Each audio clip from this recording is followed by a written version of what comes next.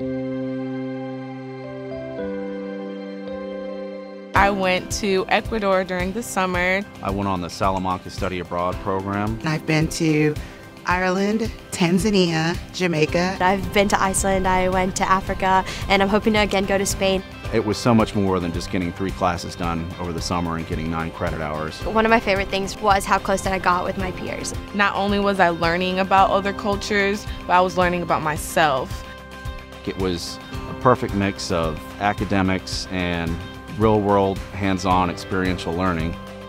Study abroad has made me a deep person. I think it is something that every student should do just to get the experience of being in a group, being outside the country. There are just so many benefits that I got from this program that I hadn't considered before. Not everything that you have is limited to the classroom or to the hospital or to the emergency room. There are a lot of opportunities out there in the world for you to see.